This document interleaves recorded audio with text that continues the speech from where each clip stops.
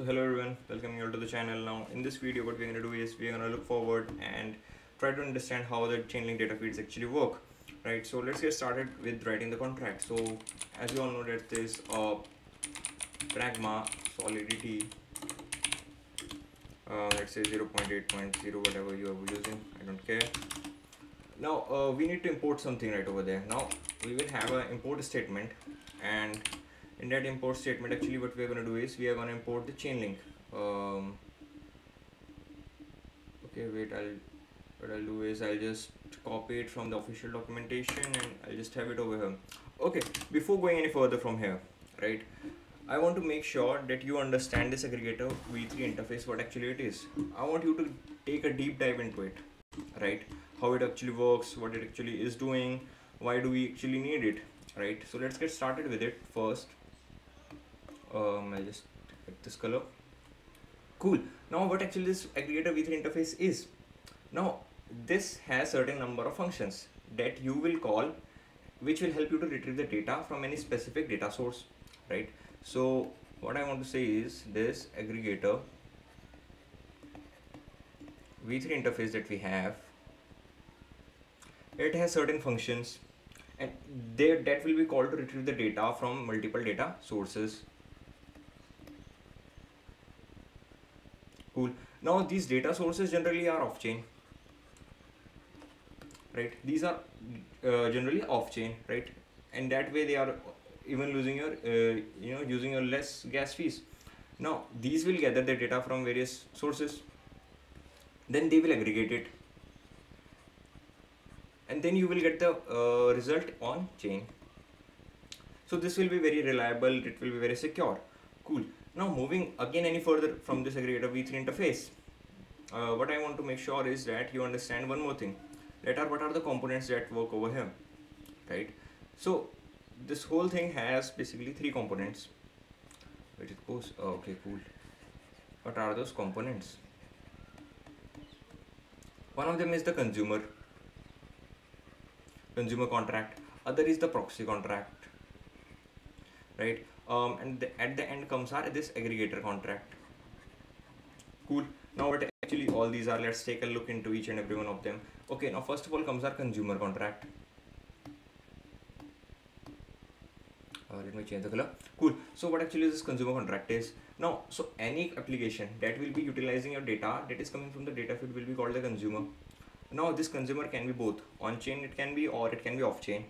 Now in order to retrieve the data from the data feed, this consumer contract will need a way to interact with this aggregator. Now this aggregator actually is responsible to take data from multiple source and then retrieve and then provide you with a single consolidated value. So what actually is this doing is it is exposing a set of function that can be called by this consumer contract, that can be called by this consumer contract, and they will provide you with the data through aggregator contract. So at this point what I will suggest you people is you can just go through the data feeds API that we have on the Chainlink's official documentation, and they are providing you with the complete list of functions. Those are available, and they have a nice description written, they have cool usage example as well, right? So another thing that we have is this proxy. Now what actually this proxy is? So proxy always is on chain. So we have also talked about this proxy in the previous video where we were upgrading the smart contracts through delegate calls. Okay, again revising it. So the proxy contract, it is the on-chain contract, and it will serve as the proxy to a particular aggregator contract, because aggregator contract over here is the main business logic for any specific sort of data feeds. Now main advantage of using any proxy is that it will allow the underlying aggregator contract, and we can upgrade this contract.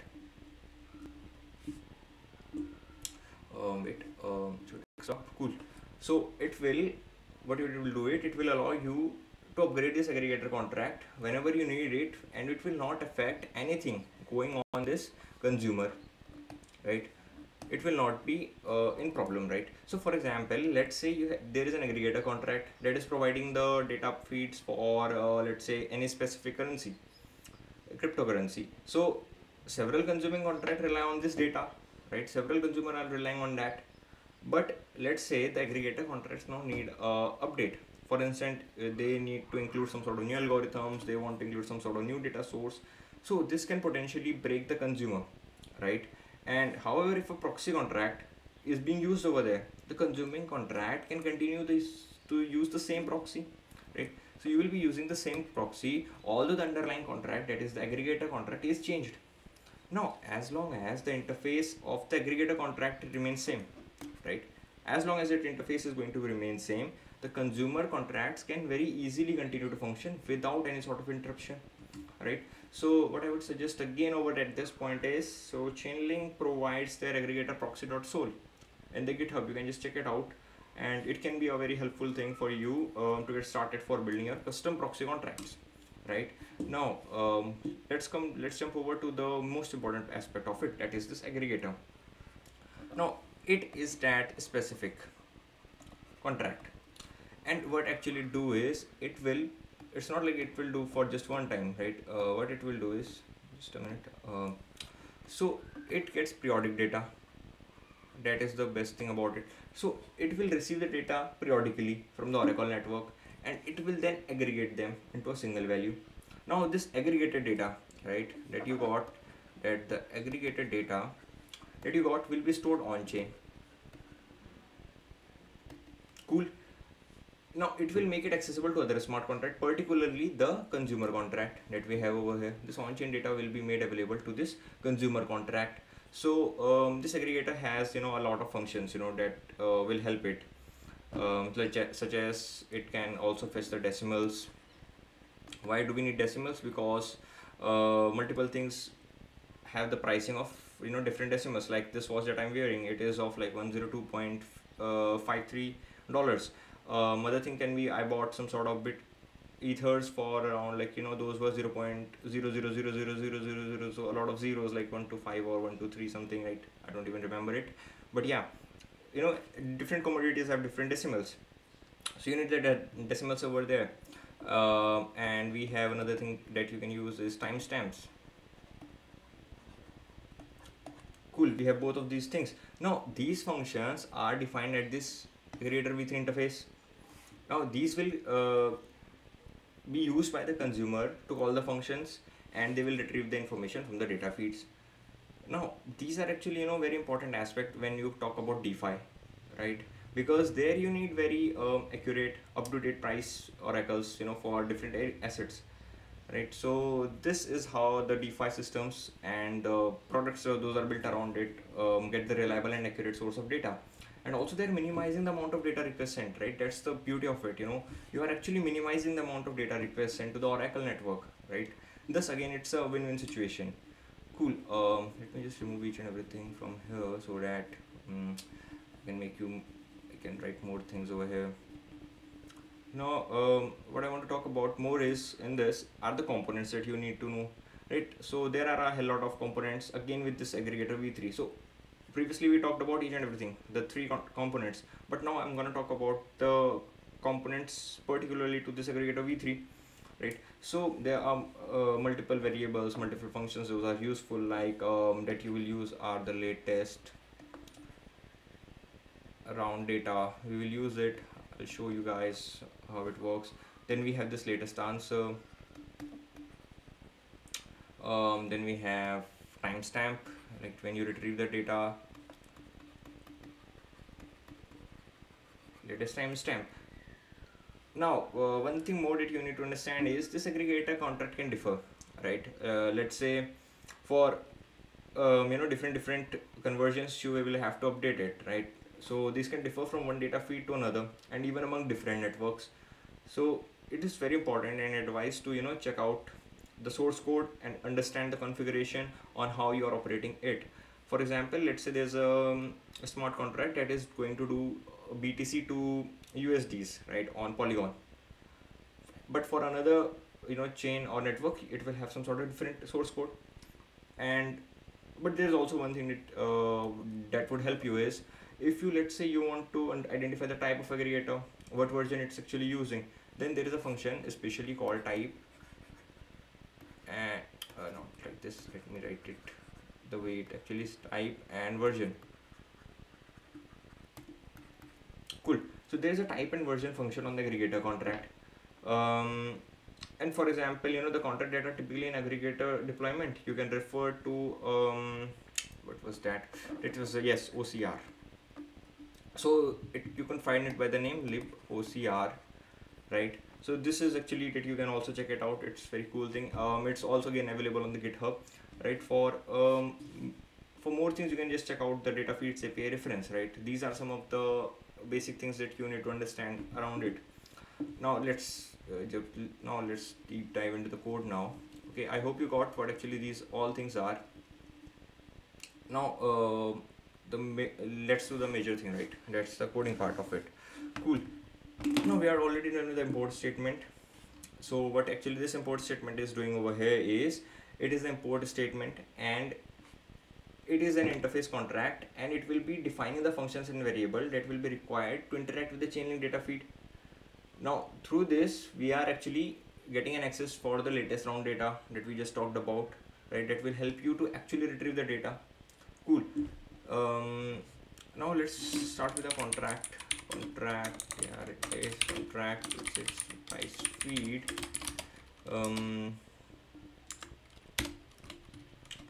Okay, now we have to create a variable whose purpose will be to store the address of the aggregator contract that will provide the data feed for the specific token pair.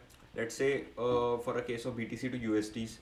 Now by storing this aggregator contract in the variable, the contract then can be accessed by the functions and to the functions and variables which are defined in this aggregator v3 interface, and we can retrieve the latest data. So how we are going to do is, we are going to create a price feed.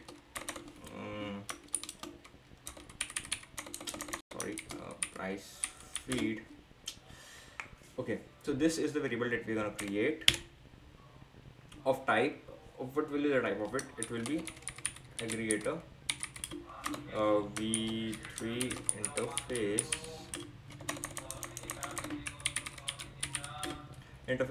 Let's create as internal price feed. Cool, we are done with this. So let me just explain again it. So this line of code that actually is doing is, it is actually defining a variable price feeds of the type aggregator v3 interface. Now it is the interface that is defined in the Chainlink library, right? Now this internal over here, right? This internal over here, it means that the variable is only accessible within this current contract and the contract that will be derived through it, right? So as I already told, the main purpose over here is, we have to store the address of the aggregator contract, which will be providing you with the price data for any specific token pairs. Cool. Okay, let's going further. Now we need a constructor over here. What will be the use case of it? Now we need to initialize this price feed. Okay, so how we write a constructor? So sorry, I just missed this. Cool. So simple price feed is equal to, cool. Now price feed will variable, so we will initialize it with the instance of this aggregator v3. Aggregator, I hope it correct, aggregator v3, and inside it what we are going to provide is, so we will set the price feed variable to the instance for the aggregator v3 interface, and we will use an address that is already provided onto the official documentation. You can just check out price feeds for different networks. Like let's say in the official homepage they have provided it for what we call, let's say Polia, right? You can check out for it for Gwele, for the Ethereum mainnet, Binance Smart Chain, and for everything, right? I'll just, for the time being, I'll just have it like this, but you will be able to find it out on their official page, right? Now once the price feed variable is set, it can be used by any other function within this contract to retrieve the latest price feed for BTC to USDs. Cool, we are done with this. Let's go on a bit further more, right? Okay, now we are going to create the function. I'll name it get latest price. More thing will be, what it will return, it will return an integer value. Cool, and it will be click view. Okay, let's try to understand what we are going to do with this. Okay, now this will be a public function. and it will return the latest price of the particular asset, and it will actually use this aggregator v3 interface to get the latest price data from the specified price feed, which was actually we initialized over here at the constructor. Cool. I hope I made a mistake. I just made a mistake, small mistake, this way. Cool, no worries for this. Now this function, what actually is doing, it will first be initializing tuple, right? We just need a tuple where we will get the corresponding values of the latest round data function of the aggregator v3 interface.